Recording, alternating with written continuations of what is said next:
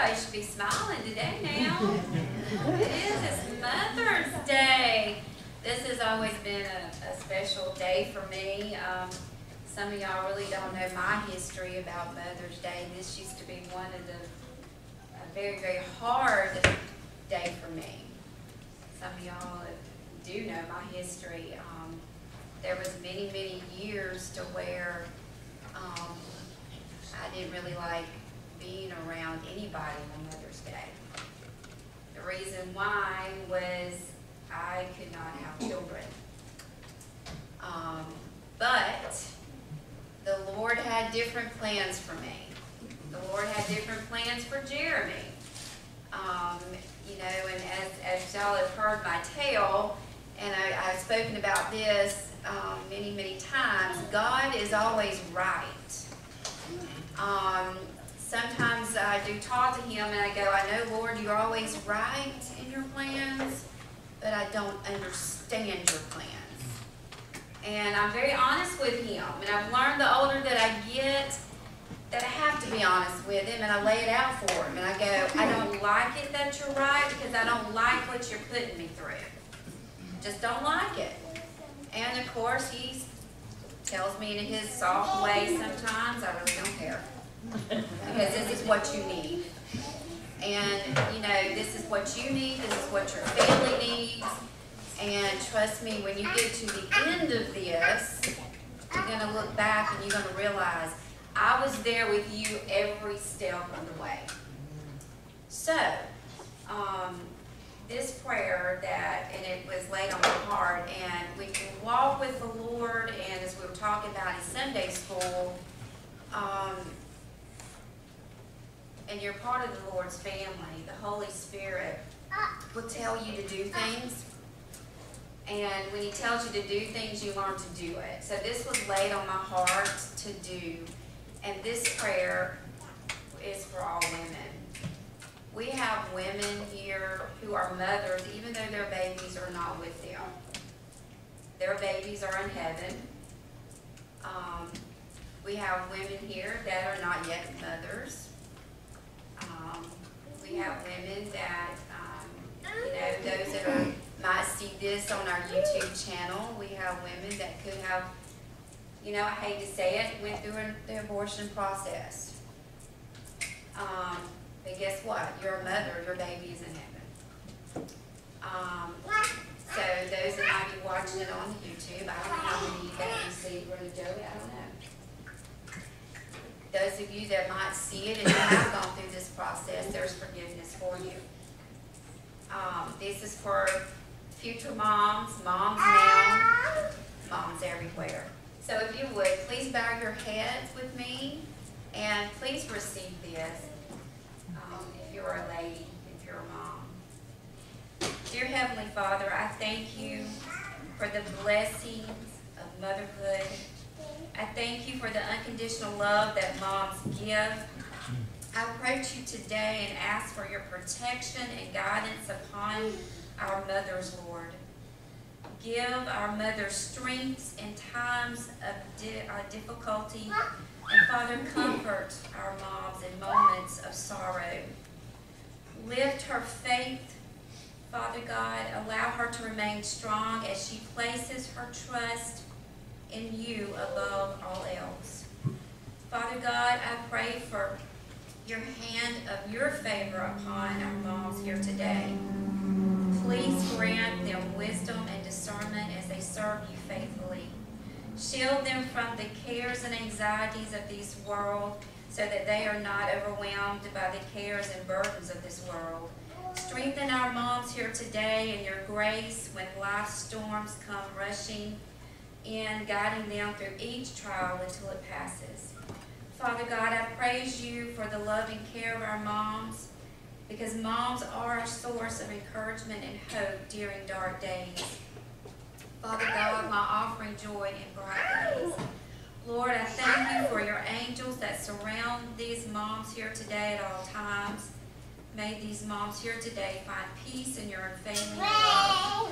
I offer this prayer to you today in honor of Mother's Day in Jesus' name. Amen. Thank you, Sandy. Turn with us to page 58.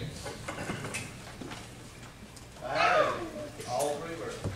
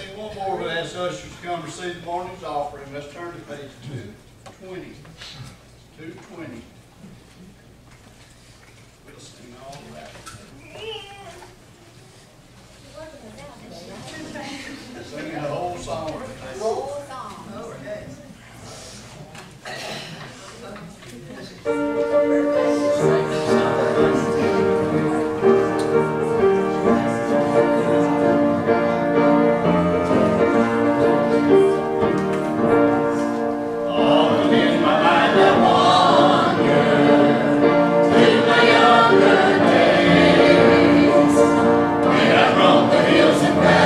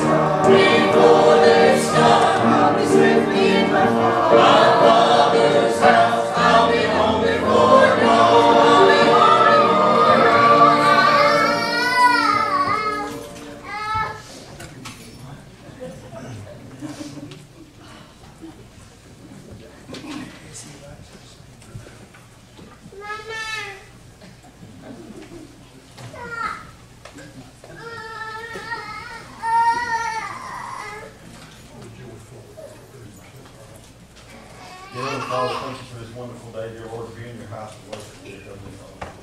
Dear Heavenly Father, as we come to you today, please forgive us all of our many sins and shortcomings in life, dear Lord. Dear Heavenly Father, just please move this portion of the service, dear Lord, where it's time to give back a portion of what you have blessed us with, dear Lord. Dear Heavenly Father, just please make sure it's used in your service, dear Lord. Dear Heavenly Father, just please be with each mother today, dear Lord, and lead, guide, and direct them in the right way. We ask all these blessings in thy name. Amen. Amen.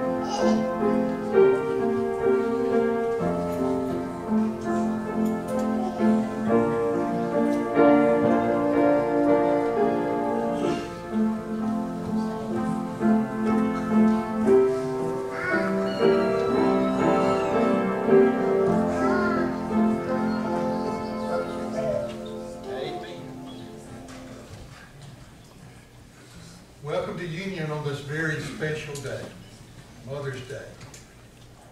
I'm glad that you're all here this morning, and I want to call your attention to the beautiful flowers here up front. They're placed here in memory of Miss Christine and Marilyn Lewis, who are Terry and Colleen's mothers, and they're placed here by Leanne and Keith Beasley. And are they beautiful? So we're thankful for that. Thank you all very much. Let's turn to page 366. We'll sing this one, and we're going to have a special by Brother Joe and the choir. And the choir. 366.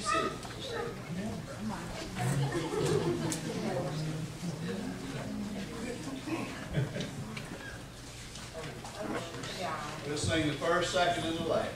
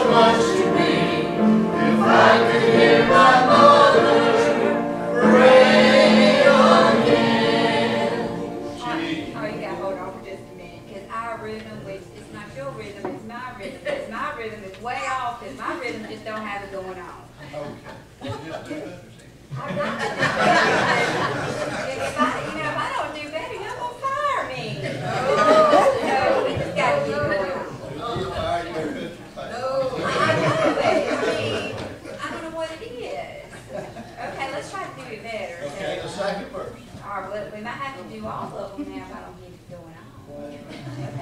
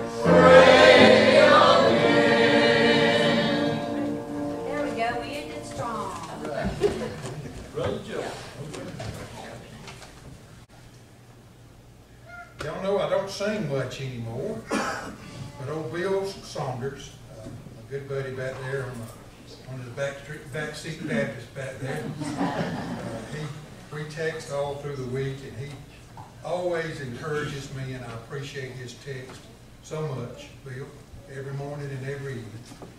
And he asked me to sing a song this morning. So I'm going to do my best, Bill. So pray for me as I try to sing a beautiful old hymn, and the choir's going to help me, and Because He Lives.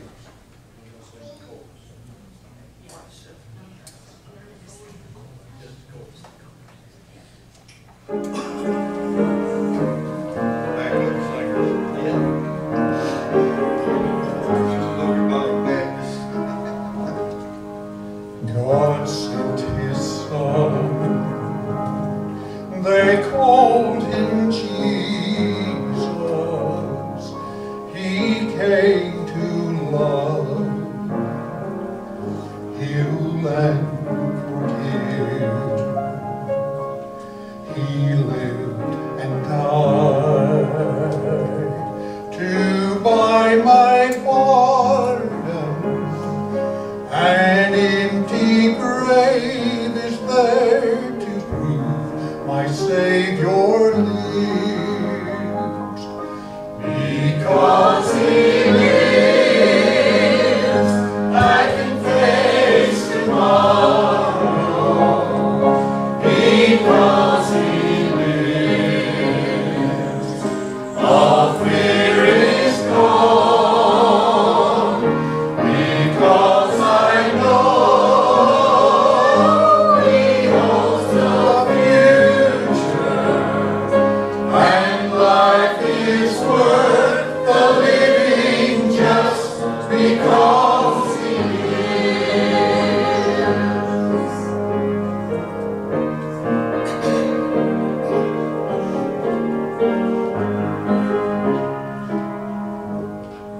And then one day I'll cross the river, I'll fight life's fight, no more with pain. And then as death gives way to victory, I'll see the lights of glory, and I'll know He lives. Because He lives, sing with us. I can face tomorrow. Because He lives, all fear is gone. Because I know He holds the future, and life is worth the living.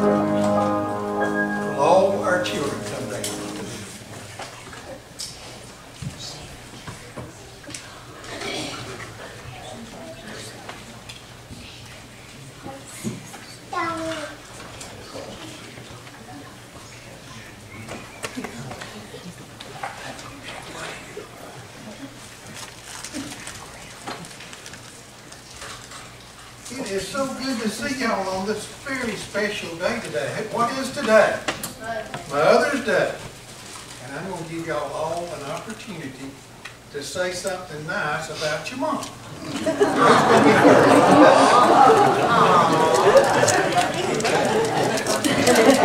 Let's make our mama feel real good. What's something you say?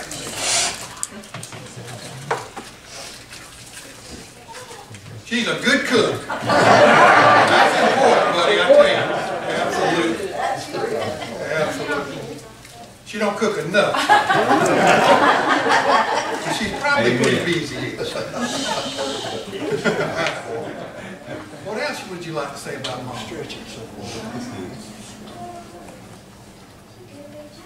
Good at making chili, yeah. How about you, Pat? Anything you like to say? What are you thankful for Mom? About Mom? Huh? She's another good cook. That's a good cook. Thank the Lord. I know my little one, Eli, in Vacation Bible School, when he was about the age of Trip and Jet, the Vacation Bible School teacher asked him, says, "What are you most thankful for?" And he just, the way he just handed out that, he said, "Fried chicken." It gets that honest. It gets that honest. We are so thankful. We are so thankful. It is. It is. I'm so thankful for all of you young men and our little ones here too, and we're thankful for our mamas. We love our mamas, and we are so thankful for them. We'll all agree on that one. And we're thankful for good cooking and washing our clothes and taking good care of us. We owe a lot to our mamas and for loving us. So, who would like to pray for us this morning? Anybody? Would anybody like to pray this morning? Okay. Let's pray. Let's go. Heavenly Father, we just thank you for these children this morning, Lord, and what they mean to us. We lift up their mothers to you, Father. Bless them in a very special way. God, just thank you for your presence with us today. Be with us all. Just be with the Lord in Jesus' name. Amen. And Miss Beebe hands you something back here. So, grab you one of these, and she has something in here as well. So, let's see. Oh, boy. Look here. Get one of these. You want to tell us about your car this morning? Huh? Tell us about it. It's bags coming. Okay. Grab it and get you one of those. Get you one of those too. You know? Well, playing in the sand with it, yeah. Got some on one? Yeah. Sure you are, Frank. Sure you are. Good, good. What you got? Get it to your Bobo. Okay? Okay, Bobo. Everybody got some? Okay. Let's thank Miss Baby. Thank you, baby.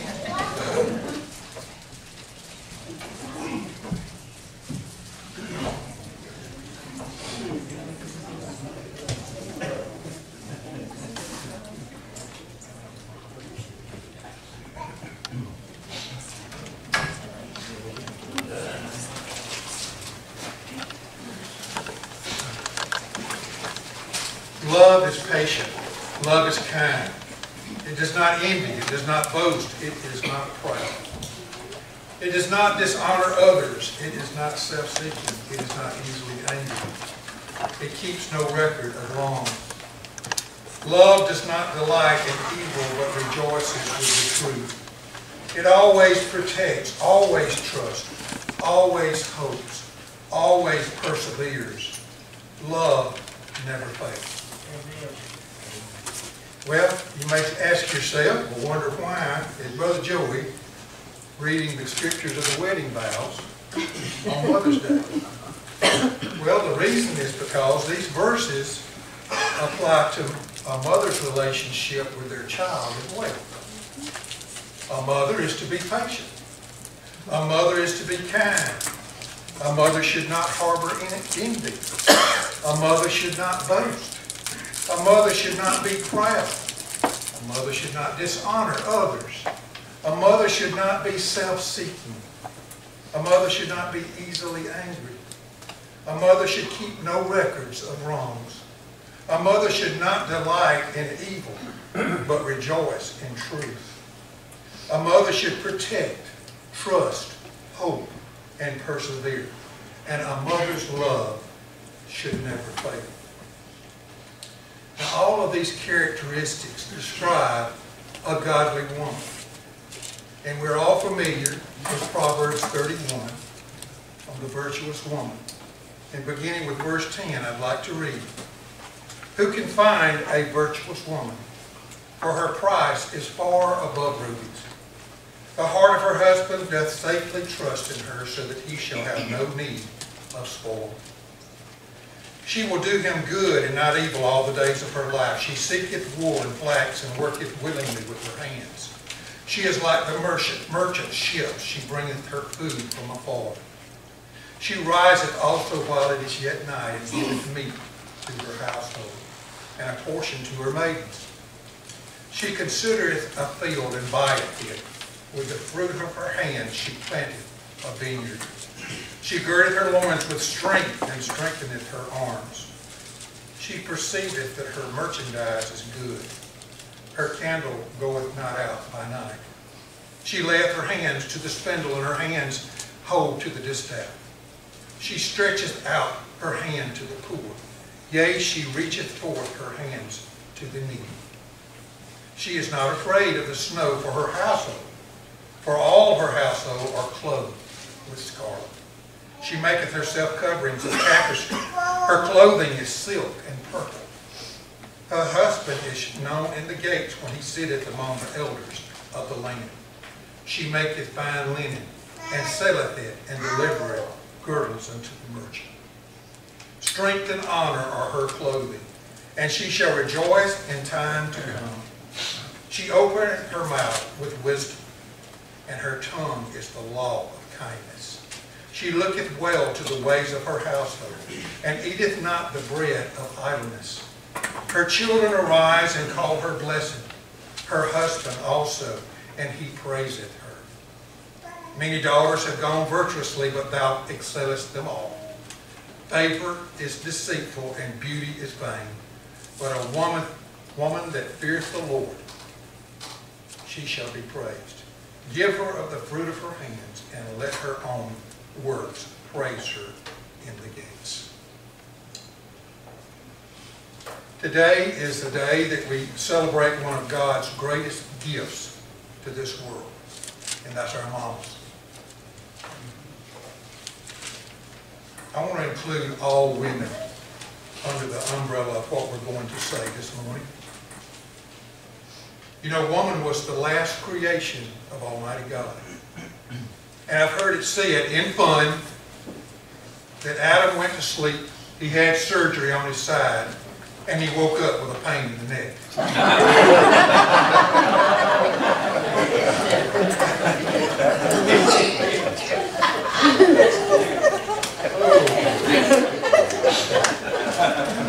But in all sincerity and all truth, at least nobody threw nothing. So but in all sincerity, godly women are the backbone of the home and the church. And without godly women and their hard work and their influence and their abilities, we'd have to shut the doors to some of our churches, no doubt. And our homes wouldn't be fit to live in. This morning we want to lift our women folk up high. We want to put them on a pedestal this morning. And we want to do that where our husbands and our children and our families can see just how important godly women really are. Now there in verses 10 through 12 it talks about her standing and her prize. The word virtuous is talking about someone that's strong in integrity and in character. A woman like that is more valuable than anything in this world. And that's why the Bible says, whoso findeth a wife findeth a good thing and obtaineth favor of the Lord. If God has given you or gave you a good, godly woman, He blessed you with something that money can't buy. In verse 11, it talks about her perfection. A godly woman always has the best interest of those she loves in her heart, and that she's exactly what God made her to be, a helpmeet. She's a helpmeet for her mate, and we find that in Genesis chapter 2, verse 18. And she supports and encourages her husband, and she gives of her talents. She works hard, she shops, she cooks, she keeps up the home. She's a giver of all the things that God has given her. And her family's the one that benefits from the gift of her giving of herself. She gives to the ones she loves, and she does it unconditionally. She takes care of the necessary details in the home. She gets up early and she works late. She sees all about the needs of her children and her husband. She's there when they're hungry and when they're sick, and when they need somebody to care and to listen. She gives her life for the ones that she loves. Most men and children don't have a clue of all the work that a woman does. A godly woman is filled with compassion. She has a passion to help others. A godly woman sees the needs that other men, or that men, us men, don't see a lot of times. And she reaches out in all kinds of ways to help others. That's the mark of a godly woman. Just imagine a world without kind-hearted, godly women. I don't want to. A godly woman provides words of wisdom to her husband and children. And she's gentle with a way about her to ease the hurts in life. She keeps her eye on the ones that God has given her to love. She watches their lives to make sure that they have what they need and that they're not walking down the wrong path. Whatever needs to be done, a godly woman is willing to do it. And her primary concern is that the needs of her family are met. And in the book of Proverbs, it talks about the difference in a wise woman and a foolish woman. The Proverbs 31 woman does everything in her power to build up her home. A foolish woman does everything she can to tear down what she's been given. I want to ask you a sobering question this morning. How long has it been since you said thank you to your mom? How long has it been since you said thank you to your wife? A husband that's received so much from this special woman should praise her for the blessings she has been to him. And men have a duty to their wives. The Lord commands it, in fact, in Ephesians 5, verses 25 and 26. It says, "Husbands, love your wives, even as Christ also loved the church and gave himself for it." If God has given you a good, godly woman, you ought to love her with all your heart. And thank your sweet Lord above for that blessing. In these last verses of Proverbs 31, we see that a godly woman doesn't do the things she does for the praise of man.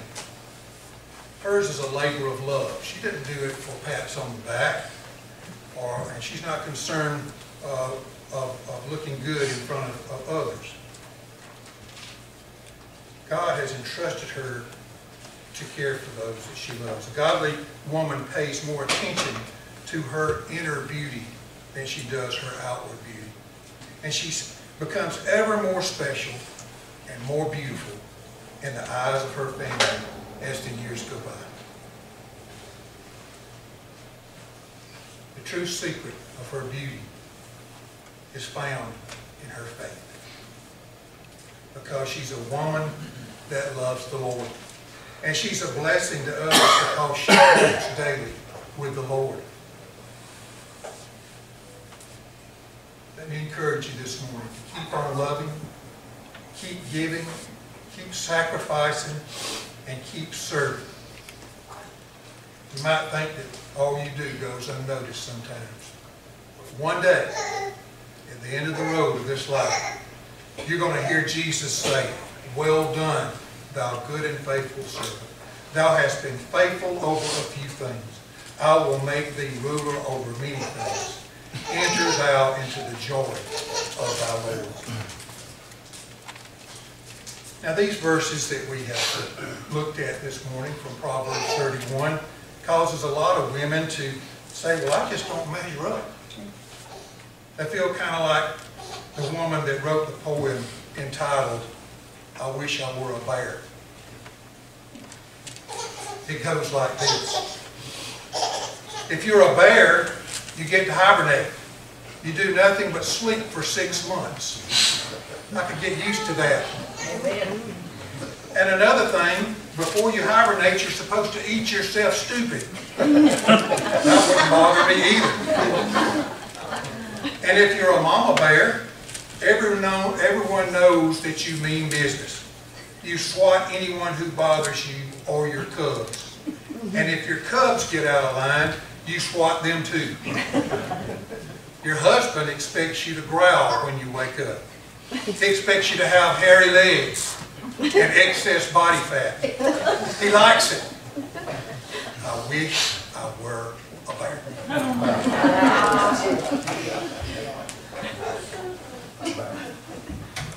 In fact, the fact is, this passage we've talked about is a goal. It's a goal that we strive for. It's not a standard to judge your life by. Now, if you see areas of improvement that you need to work on, you need to do it. And remember, always remember that you're human and nobody expects perfection from you. You're allowed to make mistakes. We all do. And you're allowed to be you. And I want to point out, too, that all of these godly attributes that we've talked about apply to men as well as women this morning. And we all should be striving to hear those words, "Well done, my good and faithful servant." May we pray. Father, thank you for giving us these wise words from Proverbs 31 this morning to serve as a guide and a roadmap for all of us, not only women but men as well, Father, to live in such a way that we'll hear those precious words one day when we get to glory. "Well done, my good and faithful servant." Father, we count it a privilege to serve you down here. And until it's our time to go, Father, we ask that you continue to guide and lead us through your Holy Spirit and bless us each day of our lives. We pray this prayer in Jesus' name. Amen. Amen. We're about to have a time of invitation. And if you've never trusted Jesus Christ for salvation, I invite you to come this morning. He died to save sinners like you and me from the fiery pit of hell.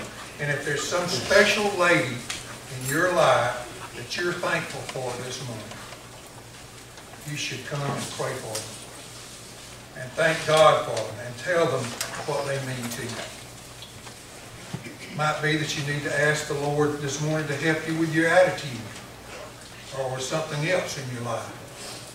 If He's spoken to you this morning through His Holy Spirit, please come and let Him have His way. This altar is open just for you. So won't you come? Brother Will. Let's stand and sing the first and last verse of 257 in your Freewill Baptist hymn, 257. In number 257 as we stand and sing.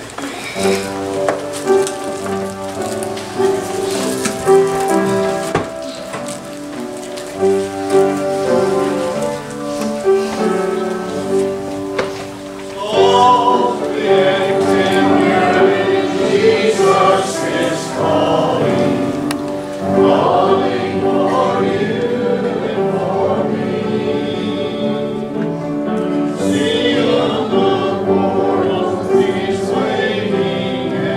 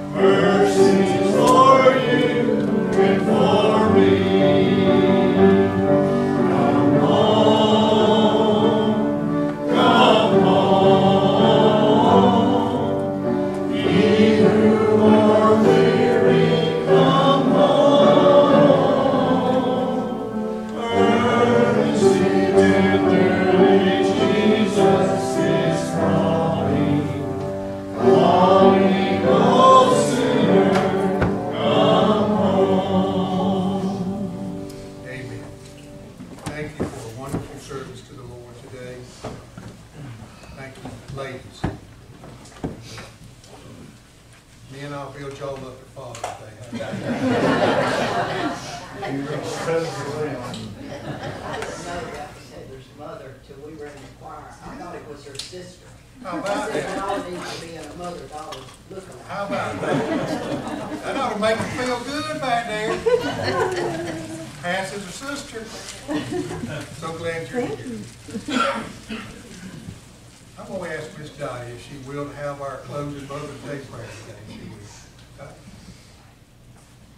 Father, we're so grateful, Lord. God, we're just so thankful for your goodness, Father. God, we just give you praise, Lord. Truly, this is the day that you have made, and we will rejoice and we will be glad in it, Father. We just thank you for the word that you gave to us today, Father. And Father, we just desire to seek first your kingdom and your righteousness, God. Father, first and foremost, God, we just give you first place in our life, and we just ask that you rule and reign, Father, in us throughout the rest of this day, throughout each and every moment of every day. Lord, we just commit all to you, God, in Jesus' name, amen.